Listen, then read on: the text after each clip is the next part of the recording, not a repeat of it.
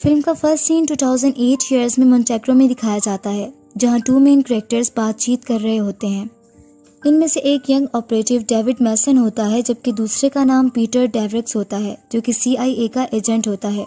ये दोनों protective mission पर होते हैं। अब ये दोनों गाड़ी में बैठकर जाते हैं। डेवरिक्स को कॉल आती है और इसे बताया जाता है कि यहाँ एक नाकाबिले यकीन धमकी है, हमारे पास सिर्फ 20 मिनट्स हैं।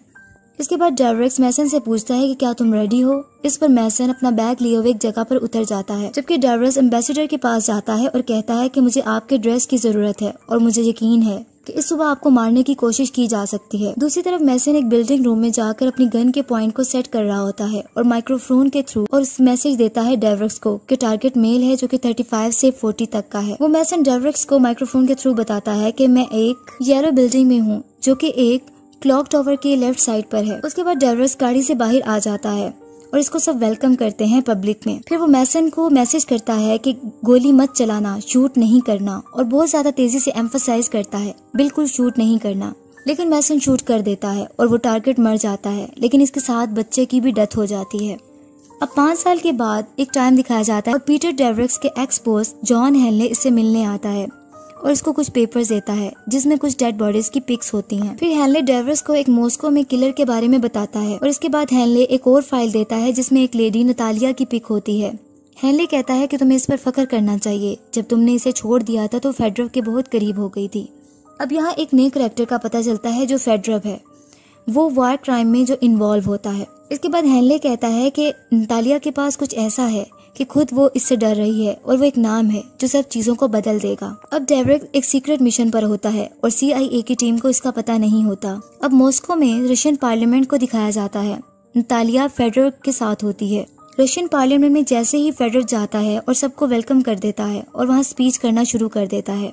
दूसरी तरफ नतालिया अंदर एक सेफ को खोलती है और एक बॉक्स निकाल लेती है जिसमें पिस्टल और कुछ कैश होता है और एक वॉलेट होता है और कुछ पिक्स भी होती हैं। वो इन फोटोज की अपने मोबाइल में पिक्स ले लेती है जो कि वार क्राइम के बारे में बता रही होती हैं। अचानक से नतालिया को पता चलता है कि कोई आ रहा है। वो जल्दी से चीजों को सेफ में दोबारा रख देती है। फिर एक टेबल पर आई साइड ग्लासेस पड़े होते हैं जो कि फेडरव की होती हैं। नतालिया आई साइड ग्लासेस को फेडरव को दे देती है और वहाँ से चली जाती है अपनी गाड़ी में। फेडरव से देखता है, अपने सेफ को चेक करता है और उसको अंदाजा हो चुका होता है कि किसी ने सेफ को खोला है। वो नतालिया पर डाउट करता है और वो नतालिया के पीछे FSB को लगा देता है जो कि इसकी मॉस्को की गलियों में पीछा करता है। FSB जो कि एक टीम होती है, नतालिया की गाड़ी के सामने आकर इसका रास्ता रोक लेती है, लेकिन नतालिया जल्दी से गाड़ी से निकलकर भागती है और डेवरिक्स भी वहां पहुंच जाता है। FSB की टीम इन पर फायर करती है और डेवरिक्स चिल्लाता है नतालिया को कि जल्दी से कार में बैठो। इनके पीछे FSB टीम फायरिंग करती है, लेकिन वो बचकर निकल जाते हैं। नतालिया पूछती है कि पीटर तुम यहाँ क्या कर रहे हो, जबकि हेनले की CIA टीम ड्रोन कैमरा से सब कुछ देख रही होती है। नतालिया की गाड़ी में कौन है ये CIA की टीम डिटेक्ट करने की कोशिश कर रही होती है। फिर नतालिया डेवरिक्स से पूछती है कि लूसी जो इनकी बेटी होती है कि वो कैसी है। इस पर डेवरिक्स कहता है कि वो तुम्हें याद करती है। फिर नतालिया कहती है मैं भी तुम दोनों को मिस करती हूँ। फिर डेवरिक्स नतालिया से नाम मांगता है जिस पर वो मीरा फिलिपोवा बताती है। डेवरिक्स ये नाम हेनले को कॉल करके बता देता है, जिस पर हेनले डेवरिक्स को बताता है कि नतालिया को मारा जाने लगा है क्योंकि हेनले का एजेंट जो कि चीफ स्टेशन के कहने पर नतालिया को मारने जा चुका है। इसी तरह वो एजेंट वहां पहुंच जाता है जो कि हकीकत में मैसन होता है और वो इसका दोस्त होता है डेवरिक्स का।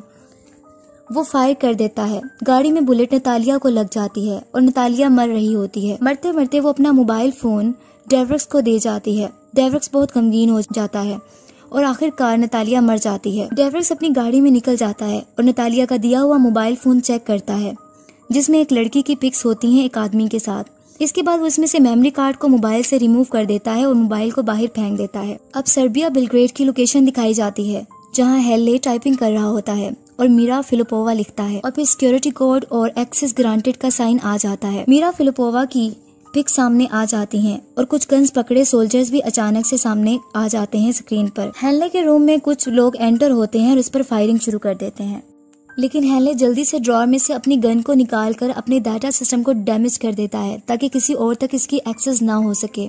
हेनले को बेहोश कर दिया जाता है। दूसरी तरफ CIA गर्ल मैसन को कहती है कि तुमने डेवरिक्स को क्यों शूट नहीं किया, क्योंकि जब नतालिया का मर्डर हुआ होता है तो दोनों कॉन्फ्रंट होते हैं लेकिन दोनों एक दूसरे को शूट नहीं करते। और इस तरह चीफ स्टेशन भी इससे सेम क्वेश्चन करता है। इस पर मेसन कहता है कि इससे कोई खतरा नहीं था, लेकिन चीफ कहता है कि ये एक ऐसा आदमी है जिसने तुम्हारी पूरी टीम को मार दिया और तुम पर गन पॉइंट कर रहा था और तुम कह रहे हो कि कोई खतरा नहीं है। तुमने उससे और उसने तुम्हें मारने का सवाल सेम रहता है। चीफ फिर इसको कुछ पिक्स दिखाता है नतालिया की और कहता है कि ये डेवरिक्स की बहुत डियर थी, लेकिन हमने इसे मार दिया है। वो हमारे पीछे आएगा। इसने 3 हमारे लोग मार दिए हैं। तुम्हें अब डेवरिक्स को मारना है। क्या तुम्हें कोई प्रॉब्लम है? इससे मेसन कहता है जो मुझे कहा मैं करूंगा और चला जाता है। अब वो डेवरिक्स को मारने के लिए तैयार हो जाता है। इसी तरह डेवरिक्स बिलग्रेड पहुंच जाता है और हेनले के घर इंफॉर्मेशन इकट्ठी करने जाता है। तो इसे पता चलता है कि मीरा फिलिपोवा के करीब पहुंचने का जरिया सिर्फ एलिस फोर्नियर के थ्रू ही मुमकिन है। दूसरी तरफ एक असाइन किलर जो कि फेडरल की तरफ से होती है, वो एक जगह आती है। वहाँ बैठा पर्सन इसे कहता है कि मैंने कुछ स्टफ ढूंढा है आपके लिए। वो मीरा फिलिपोवा के बारे में बताता है जो कि बिलग्रेड में पहुंच चुकी है, जो कि UN रिफ्यूजी है। फिर 2 आदमी दिखाए जाते हैं कहते हुए कि इन दोनों से प्रोसेस हो रही है। इन्होंने इसे एक सोशल वर्कर एलिस फोर्नियर का नाम दे दिया है। फिर वो इन्वेस्टिगेशन करते हैं तो पता चलता है कि एलिस का एक होटल में लंच प्लान है। एलिस का लंच प्लान जर्नलिस्ट के साथ होटल में होता है। जर्नलिस्ट इससे फॉरवर्ड के बारे में, वार क्राइम्स के बारे में इंफॉर्मेशन इकट्ठी कर रहा होता है। अब डेवरिक्स भी उस होटल में पहुंच जाता है जहां जर्नलिस्ट और एलिस होते हैं और आपस में बातचीत कर रहे होते हैं। फिर इस तरह वही असाइन क्लर्क वेट्रेस के ड्रेस में वहां पहुंच जाती है। एलिस को कहती है कि आपकी कॉल है, ऑफिस में कहा जा रहा है कि आपका सेल फोन काम नहीं कर रहा। ये डेवरिक्स की कॉल होती है और इसे बताया जाता है जो लड़की तुम्हारे साथ है वो किलर है। अगर वो पैनिक हो गई तो तुम एक डेड वुमन बन जाओगी और कहता है कि इधर उधर हरकत करो और भाग जाओ।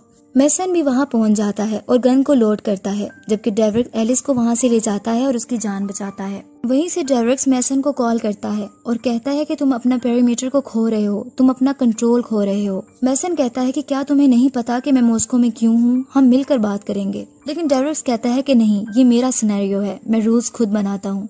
फिर डेवरिक्स पूछता है कि कितने लोगों को तुमने कत्ल किया है, तुम याद करो सारी जिंदगियों के बारे में जो तुमने ली है।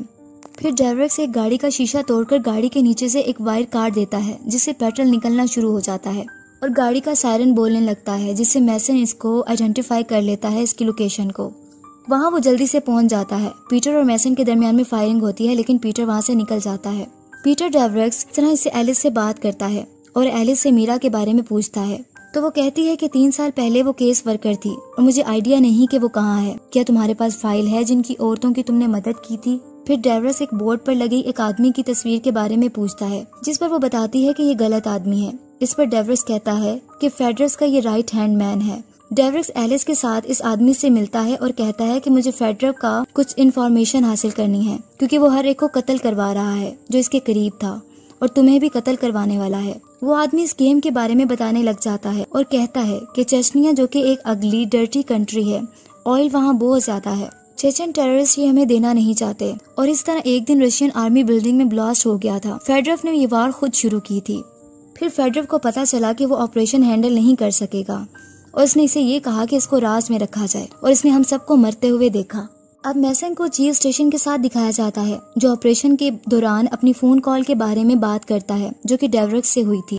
चीफ कहता है कि तुम्हें उसने फूल बनाया है। मेसन कहता है कि मैं इसे पकड़ूंगा। फिर चीफ इसे एक कार्ड रीडर दिखाता है और इसे कहता है कि तुम्हें पता चल जाएगा वो तुम्हारे बारे में क्या सोचता है और तुम इसे खुश करने में मसरूफ हो। मेसन बाइक पर एक जगह जाकर अपने कंप्यूटर में कार्ड रीडर के थ्रू उसको चेक करता है, जिसमें डेविस की नतालिया के साथ पिक्स होती हैं और डेविड मेसन के बारे में भी पिक्स और स्टेटमेंट्स होती हैं और वहाँ लिखा होता है कि लेक ऑफ डिसिप्लिन और इस तरह और भी बहुत कुछ लिखा होता है, जैसे कि मेसन इस ऑपरेशन के लिए अनफिट है। इसी तरह डेवरिक्स एलिस को कहता है कि मीरा फेडरर की गवाह है और CIA एक वॉर शुरू करने की साजिश कर रही है जो हजारों में लोगों को मार देंगे। फिर वो एक घर का डोर खोलकर अंदर चले जाते हैं जो किसी का होता है। फिर डेवरिक्स ये भी कहता है मैं जहाँ जा रहा हूँ वहाँ मैं तुम्हें लेके जा नहीं सकता, तुम कहीं ऐसी जगह जाओ जहाँ कोई तुम्हें ढूंढ ना सके और मैं भी ना तुम्हें ढूंढ सकूं। फिर एक जगह एलिस दोबारा जर्नलिस्ट से मिलती है और वो जर्नलिस्ट इसको अपनी लोकेशन पर ले जाता है। इसके रूम में वॉल पर बहुत सारी न्यूज पेपर्स लगे होते हैं और पिक्स भी लगी होती हैं, जिस पर एलिस कहती है कि हजारों लड़कियां हैं जो कॉन्फ्लिक्ट से बाहर आई हैं। हम स्मॉल ऑर्गेनाइजेशन में होते हैं। एक लड़की है जिसका नाम मीरा है, दिखाया गया है कि वो म्यूट थी। फेडरर इसे लाइक करता था और एक पेट की तरह रखना चाहता था। अचानक से किलर वहाँ पहुँच जाती है, में एंटर होकर जर्नलिस्ट का कत्ल कर देती है। एलिस बहुत डर जाती है और भाग जाती है। एक तरफ पीटर CIA साइट पर पहुंच जाता है जहां हेनले को रखा गया होता है। वहां हेनले क्लेम करता है एलिस ही हकीकत में मीरा फिलिपोवा है। उसने एक्चुअली में एलिस की आइडेंटिटी को चुराया होता है। इसके बाद मेसन चीफ स्टेशन के पास आकर कहता है कि डेरेक्स की एक बेटी है जिसका नाम लूसी है। ये पिग पिछले 5 सालों की है, लेकिन अब वो 12 साल की हो गई है। नतालिया इसकी माँ है और डेरेक्स ने इसको पाला है। चीफ स्टेशन इसे ये भी बताता है कि डेरेक्स जब बर्लिन में था तो इसने नतालिया को रिक्रूट किया था। वही लड़की एलिस, जो कि हकीकत में मीरा फिलिपोवा होती है, वो रूप बदल के एंटर होती है, पीटर की कॉल रिसीव करती है और उसे बताती है कि मैं फेडरर का सामना करने जा रही हूँ। पीटर डेरेक्स कहता है कि क्या तुम पागल हो, ये खुदकुशी है, वो तुम्हारा कत्ल कर देगा। बेवकूफ नहीं बनो मीरा। पता चलता है कि हकीकत में फेडरर ने मीरा के पेरेंट्स का कत्ल कर दिया होता है। मीरा बच गई थी, जबकि मीरा फेडरर से बदला लेने आई होती है। वहाँ होटल में डेरेक्स भी पहुंच जाता है और फेडरर के लोगों को मारकर अभी फेडरर को मारने नहीं देता, क्योंकि वो ये चाहता है कि दुनिया के सामने इसका राज खुल जाए जो इसने क्राइम्स किए हैं। डेरेक्स फेडरर से बात करता है कि 1999 में तुमने एक अमेरिकन ऑपरेशन को सपोर्ट किया चेचन टेररिस्ट को इम्पर्सनेट करने के लिए। मुझे बताओ वो कौन सा अमेरिकन एजेंट था जिसने इसे चलाया। मीरा फिल्म बनाती रहती है। आखिरकार फेडरर बताता है कि अमेरिकन एजेंट जॉन हेनले है। थोड़ी ही देर में मैसन भी अपने दूसरे एजेंट्स के साथ होटल में पहुंच जाता है और डेरेक्स को और मैसन के दरमियान फायरिंग होती है। जब वो बाहर आता है लेकिन डेरेक्स बच जाता है और मैसन को बहुत ज्यादा जख्मी कर देता है। उसके बाद उसको वो मोबाइल दे देता है जिसमें इसने फेडरर की रिकॉर्डिंग की होती है। फिर इसी तरह CIA एजेंट गर्ल और मैसन हेनले के पास अंदर जाते हैं। वो इन्हें बैठने का कहता है और इनके बॉस की सीट पर बैठा होता है। फिर डेरेक्स उस जगह पर पहुंचता है जहां मीरा फिलिपोवा होती है और इसे दोबारा कहीं जाने और छुपने का बोलता है, लेकिन वो मना कर देती है, जिस पर डेरेक्स कहता है भागना मरने से ज्यादा बेहतर है। मीरा डेरेक्स को इसकी जिंदगी बचाने का थैंक्स बोलती है। डेरेक्स फिर लूसी को कॉल करता है, लेकिन कॉल हेनले रिसीव करता है। यहाँ से पता चलता है कि लूसी किडनैप की जा चुकी होती है, जो कि जॉन हेनले करता है। वो इससे डेरेक्स से एक डील करता है कि तुम मीरा को मुझे दोगे और मैं तुम्हें हिफाजत से तुम्हारी बेटी वापस कर दूंगा। बताई गई जगह पर डेरेक्स पहुंच जाता है और हेनले भी अपनी टीम के साथ वहां आ जाता है और आकर डेरेक्स को कहता है कि तुम जानते हो हम तुम्हें क्या कहते हैं, नवंबर मैन, क्योंकि तुम्हारा गुजरने के बाद कुछ नहीं रहेगा। इसी तरह मैसन कार में अपने दूसरे एजेंट के साथ जाता है और ओवर स्पीड से गाड़ी चलाता है। इसके साथ बैठा हुआ एजेंट इसे रोकने की कोशिश करता है, इसको गन पॉइंट करता है, लेकिन मैसन एक वॉल में जाकर गाड़ी को मार देता है, जिससे मैसन की जान बच जाती है, लेकिन गाड़ी बहुत बुरे तरीके से डैमेज हो जाती है। मैसन वहाँ पहुँच जाता है जहाँ लूसी होती है, सबको मारकर लूसी को बचा लेता है।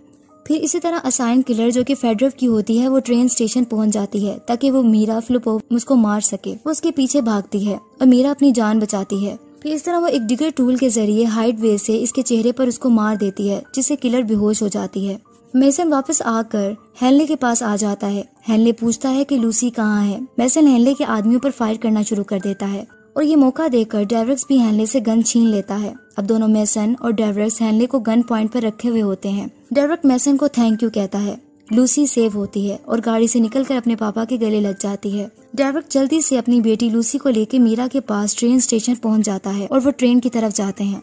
इसी तरह फिर अब मीरा की इन्फॉर्मेशन रिपोर्टर्स के थ्रू रिकॉर्ड की जाती है। जब मैं 15 साल की थी तो आर्केडी फेडरर ने मेरी फैमिली का मर्डर कर दिया था और मुझे 2 इयर्स के लिए कैदी बना लिया था और मुझे अब्यूज किया गया। इस वक्त के दौरान मैंने देखा कि फेडरर ने जॉन हेले, जो कि CIA का एजेंट के साथ मिलकर साजिश की थी कि सिविलियन बिल्डिंग को ब्लो अप करेंगे। ये बॉम्बिंग सेकंड चेचन वॉर का स्टार्ट थी। फिर न्यूज में सब कुछ दिखा दिया जाता है और मीरा को एक एविडेंट के तौर पर जाहिर किया जाता है, जबकि दूसरी तरफ फेडरर को दिखाया जाता है जो कि एक शिप में होता है और वो जिंदा होता है, लेकिन कोई इसे फायर करके मार देता है और वो पानी में गिर जाता है।